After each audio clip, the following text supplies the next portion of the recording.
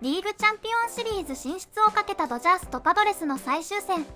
先発の山本由伸投手が5回を63球2安打と0点に抑え、打線ではキケヘルナンデス選手とテオスカーヘルナンデス選手が好投していたダルビッシュ投手からそれぞれホームランを放ち、2対0でドジャースが勝利しリーグチャンピオンシリーズ進出を決めました。試合後FOXスポーツの番組でA-RODとジーターとオルティズが試合を振り返り、その後デーブ・ロバーツ監督が番組に参加しこの勝利の喜びを表していました。 Hard fought 2-0 win. What a game it was. LA on to the championship series to take on the Mets, and we say welcome to the post-game show. Derek Jeter, David Ortiz, Alex Rodriguez, and I'm Kevin Burkhardt. You know, this was a little old school, a little pitcher's duel here, right? I mean, only 6 total hits in the game. Dodgers pitching the last 3 games in this series, really since inning 2 of Game 3. Lights out. Hey, B, it's hard to really understand for the folks at home the electricity in this building, but it is an old school game. Great pitching, great timely hitting by the Hernandez brothers, and a quick 2.5-hour game. Fun to watch. Unbelievable. Both of them pitchers were outstanding. Yu Darvish make a couple of mistakes, and they make him pay, but I think he pitched outstanding. And Yamamoto was, wow. Unbelievable. You were asking for 3 innings. He gave us 5. Right, he gave us 5, so that was outstanding, man. Yeah, no one expected San Diego to come out here and get 2 hits and not score any runs, at least no one at this desk. So you talk about the old school starters have to go deep in the game. They proved us all wrong. You know, we were sitting there when they took Yamamoto out, we were saying it was a mistake because, you know, you just let him ride it out as long as he can, but hey, this is the Dodgers blueprint. You think about this series where we were, right? After Game 2, the Padres hit 6 home runs, a record. And then they scored 6 runs in the second inning of Game 3. That was enough. They held on for a 6-5 win. They didn't score since that point, Derek. I mean, you said it. No one expected it, but it's like, what happened to the offense? Well, let's be clear about one thing. Good pitching beats good hitting a majority of the time, right? What hitters like to do is they pounce on mistakes from pitchers, and most pitchers make mistakes over a course of a 9-inning game.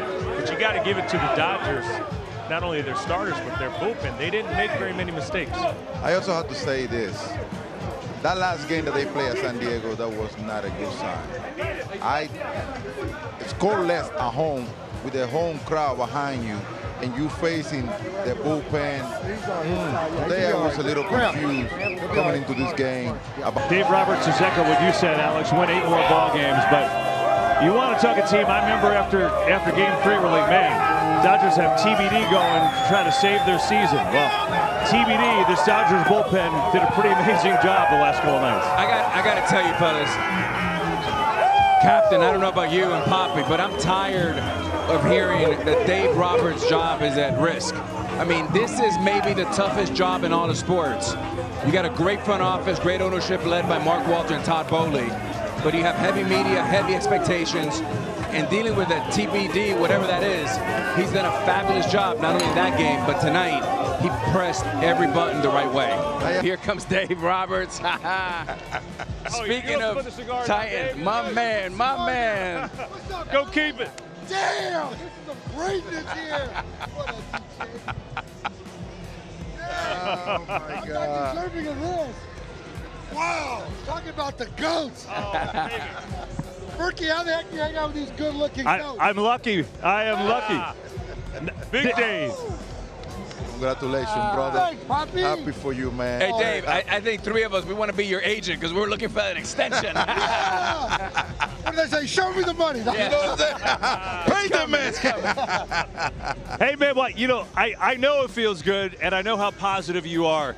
But how did you keep these guys positive after Game 3? How did you do it? You know what, Berkey? I think for me, it was trying to get a different mindset. And I think that you guys heard me a lot throughout this postseason talking about fighting, make the first punch. It's going to be a brawl.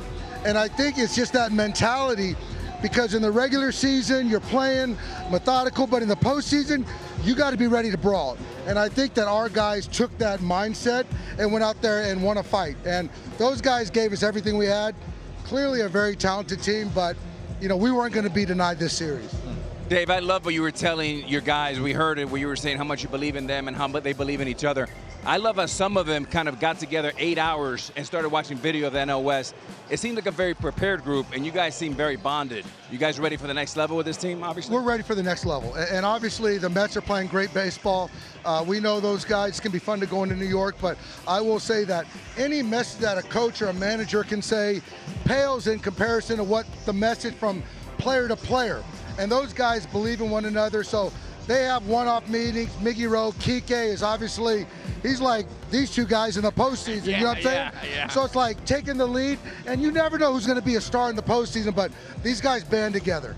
Well, Dave, two things. One, first of all, you know how I feel about you as not only a manager, but as a person. And I've said it before, when you're a manager in a big market, it's really a no-win situation. You take all the blame when a team loses, and you don't get any credit when a team wins. And I said before this game, your job is to put your players in a position to succeed, which they did today. That's the first comment. So congratulations to you. The second one is, how much time do you take to enjoy this one before you turn your mind to the New York Mets who are coming here? So you know what, Gene, I am going to finish my cigar.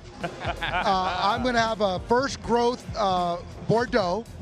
And we're going to have a workout tomorrow, but I'm going to enjoy the heck out of it tonight. Because if I can't enjoy, we can't enjoy wins, what the heck are we doing this for? Because to your point, I just think I feel good about kind of taking all the, what do they say? Big trees catch big wind. So that's okay. That's the market. I signed up for this, but geez, I'm just so proud of these guys. And, you know, whether it's like the Godfather himself, Joe Torre, how much he loved you guys, how much Tito loved you and our guys. That's right. And it's like, for me, it's like I said, I've never been more proud of a group. I really haven't. So send me the address. Where am I meeting you tonight? Send me the address. Where am I meeting you tonight? I'm going to drink some good Bordeaux, man. Hey, Dave, congratulations. First of all, congratulations, brother. Knowing you as a player, I can imagine what it is to play a day for you. Mookie just said it all right here. Now, Yamamoto today, wow. He brought me back to the World Baseball Classic tonight. That's right. What was different? You know what? The thing is, I think for Yamamoto, I don't think any of us can appreciate the pressure, expectation on a global scale. These guys are playing for a country, and you can say the same thing about Yu Darvish. What Yamamoto did tonight, he was playing bigger than the Dodgers. He's playing for, you know, the Dodgers, but also the country of Japan. And so World Baseball Classic, he's pitching big ball games. And from that first pitch, 97, he was locked in. And I had a lot of questions earlier, how short is he gonna go? And for me, I used my eyes, I used my gut. I trusted him. I passed it on to the bullpen, and those guys made us all look really good.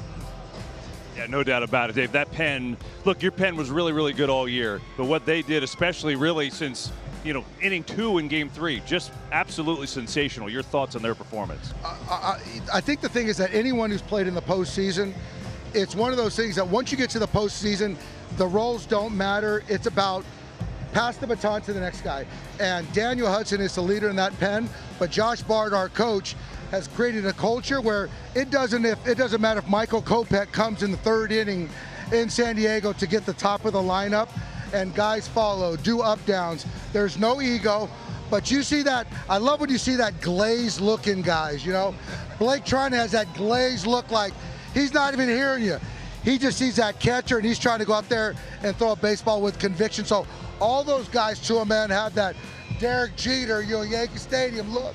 So it's like, I'm just lucky that we got great players. That's awesome. Hey, Dave, every 20 years, something special happened. 2004, we won. Oh, yeah. 2024, homie. Come on, man. Oh, yeah. Come on, man. Yankee Killers. These guys don't think about Yankee Killers. Hey, Dave, thanks for stopping by, man. Thanks for stopping by. Get on out of here now. I love that, David. I'm amazed it took to that long to bring that up, but hey. You know what I'm saying? Hey, Dave, you're the best. Congrats. All right, guys, we'll so see you much. next round. Dave Roberts of the Dodgers. ロバーツ監督もこのスター選手揃いのチームを率い考えられないぐらいのプレッシャーがあったでしょう。采配がハマり見事に勝利しその嬉しさが伝わってきました。この勝利後のワインは忘れられない味となったのではないでしょうか。次は勢いに乗って強豪チームを撃破し続けているメッツとのシリーズ。素晴らしい痺れた試合になることを期待します。